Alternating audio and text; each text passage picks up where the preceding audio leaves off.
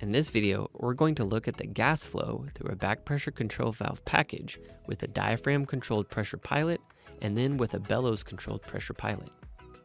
Both are in the standard configuration as pressure to close and with equal percentage trim. First, we'll look at the back pressure control valve package with a Diaphragm Controlled Pressure Pilot. The valve begins in an open position and the adjusting screw unthreaded. Zero pressure is maintained on the upstream side. The upstream pressure begins to flow, in this example, up to 50 psi. No supply pressure is available yet to close the valve.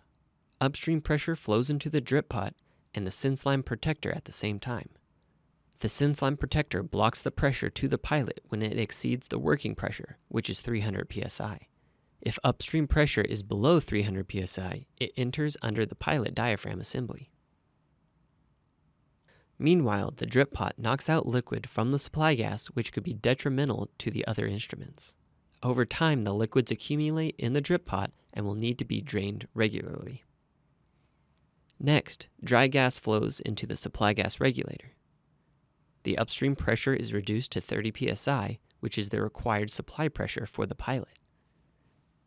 Before entering the pilot, it moves through a filter to remove debris. The supply pressure is blocked by the pilot plug. When the adjusting screw is threaded into the bonnet, the spring puts pressure on the diaphragm assembly. When this assembly is pushed down, it unseats the pilot plug and allows the flow of supply pressure to continue to the control valve actuator. This pushes down on the diaphragm assembly. This closes the valve and allows the upstream pressure to increase.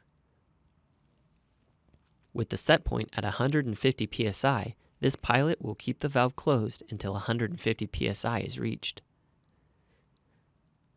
As the set point is approached, there is enough pressure pushing up on the pilot diaphragm assembly to move it up and reposition the pilot plug. Supply pressure is now blocked from entering the control valve actuator and is instead rerouted and vented out through the pilot. Without pressure pushing down on the actuator diaphragm, the valve returns to its fail-safe position, which is open. Once there is no longer enough upstream pressure to overcome the pilot spring tension, the pilot diaphragm assembly will move back down. This will seat the top of the pilot plug and unseat the bottom, allowing supply pressure back into the control valve actuator, closing the valve. If the flow conditions are consistent, the valve will throttle open and closed only by a small percentage to maintain the set point. This is achievable because of the equal percentage trim. Now we'll look at the gas flow through a back pressure control valve package configured with a Bellows Controlled High Pressure Pilot. This pressure pilot controls between 75 and 2500 psi, depending on the model. The valve begins in an open position and the adjusting screw completely unthreaded. Zero pressure is maintained on the upstream side. The upstream pressure begins to flow, in this example, up to 75 psi.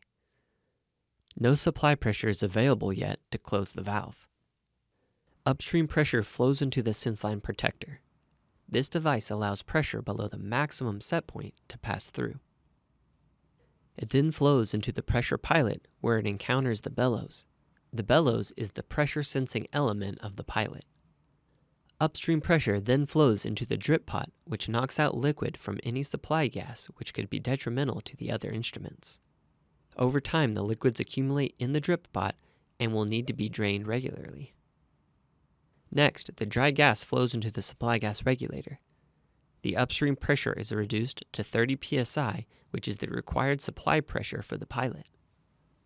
The supply pressure moves into the pilot where the flow is blocked by the pilot plug. When the adjusting screw is unthreaded, there is no downward pressure on the pilot diaphragm assembly. Once the adjusting screw is threaded into the bonnet, the spring puts pressure on the assembly, which positions the pilot plug to open the flow of supply pressure to the control valve actuator. This supply pressure pushes down on the control valve diaphragm, working against the tension of the spring. This closes the valve and allows the upstream pressure to increase towards the set point. With the set point at 400 psi, this pilot will keep the valve closed until 400 psi is reached. As the upstream pressure increases above the set point, it compresses the bellows, actuating the bellows stem to move the diaphragm assembly up. Supply pressure is now blocked from entering the control valve actuator and is instead rerouted and vented out through the pilot. Without pressure pushing down on the actuator diaphragm, the valve returns to its fail-safe position, which is open. As upstream pressure decreases below the set point, the bellows uncompresses. This allows the pilot spring tension to reposition the diaphragm assembly and unseat the lower pilot plug. Supply pressure can now enter the valve actuator to close the valve. If flow conditions are consistent, the valve will throttle open and close by only a small percentage to maintain the set point. This is achievable because of the equal percentage trim.